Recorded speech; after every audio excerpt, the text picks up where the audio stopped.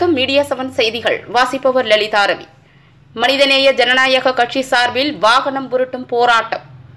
விண்ணை முட்டும் petrol diesel விலை உயர்வை கண்டித்து தஞ்சை வடக்கு மாவட்ட மனிதநேய ஜனநாயக கட்சி சார்பில் வாகனம் உருட்டும் போராட்டம் நடைபெற்றது. இப்போராட்டத்திற்கு மாநில வர்த்தக செயலாளர் யூசுப் ராஜா தலைமை வகித்தார். மாவட்ட செயலாளர் கண்டன கோஷங்களை எழுப்பினார். ஆர்ப்பாட்டத்தில் சிறப்பு விருந்தினராக கலந்து கொண்ட மாநில செயலாளர் ராசுதீன், கொள்கை விளக்க பேச்சாளர் காதர் பாட்ஷா ஆகியோர் கண்டன உரையாற்றினர்.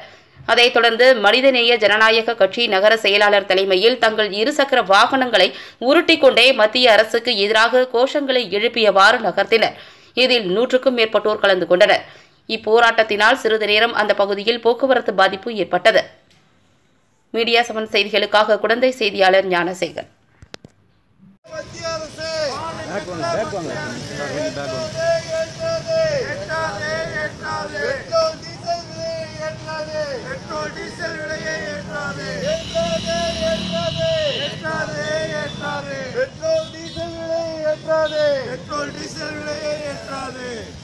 கட்சியின் மாநில வர்த்தக அணி செயலாளர் யூசுப் ராஜா அவர்கள்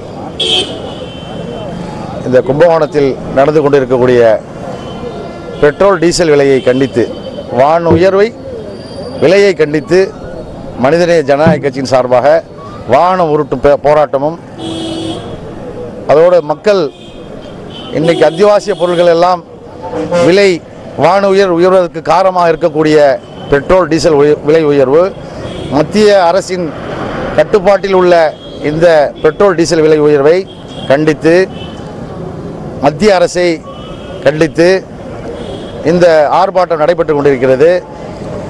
அதோடு பெட்ரோல் விலை நமது பக்கத்து நாட்டிலெல்லாம் நம்மளுடைய நாணயத்தை விட குறைவாக உள்ள நாட்டிலெல்லாம் நம்ம விலையை விட பாதி விலையில் விற்று கொண்டிருக்கிறார்கள்.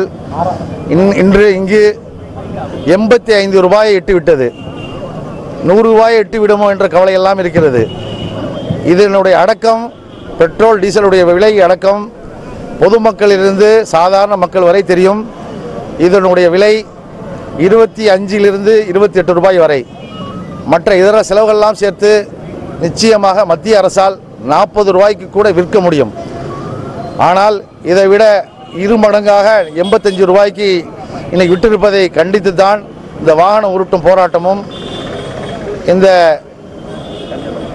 மனிதநேய ஜனநாயக கட்சியின் சார்பாக நடைபெற்றுக் கொண்டிருக்கிறது.